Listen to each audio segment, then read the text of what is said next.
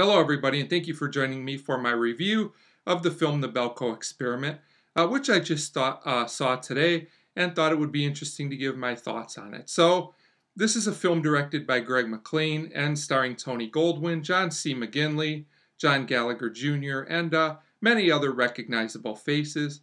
And I have to say, this movie was an average film for the most part, which was pretty much what I expected. The concept of this film is basically that I think it's 80 people are locked in a building where they work, and if they don't follow instructions, basically to doing others harm will come to them. So definitely not a new concept, but concepts don't always have to be new to work, in my opinion. So the question is, does this film work? And I say partially, and I'll explain that more as I go. So, good things about this film. Overall, the acting is pretty solid. The cast is solid all the way around. And, you're not going to see anything award-winning, but this kind of film doesn't call for it. And I thought, overall, the acting was fine. Another good thing about this film is the pacing. This movie is 88 minutes long. And I really like that. Once again, as I've said before, I think a lot of current films are way too long. This movie knows what it is, and it gets its plot in and out in 88 minutes, which I thought was very good. Another thing, and I'll leave this up to you to decide if it's good or bad, the gore effects are pretty well done in this movie. They're pretty convincing. Whether you like gore or not, this will be a plus or a minus. But I was actually pretty impressed by this aspect of the film overall. Now, on the downside, while I said the gore effects are good, none of that is that original, though. There's no real original methods of things. It's pretty much just everything you would expect. I thought the movie could have been a little bit more creative in that regard.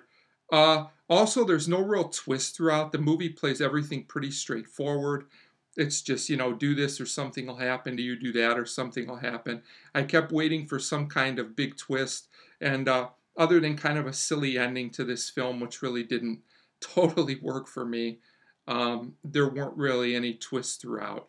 But the main real issue with this film is an issue with a lot of films, and that's that the character development is pretty standard and at times not very satisfactory at all. Now, look, I know in a film with, like basically 80 people, you're not going to develop all 80 characters. That's something you need to do on a weekly show.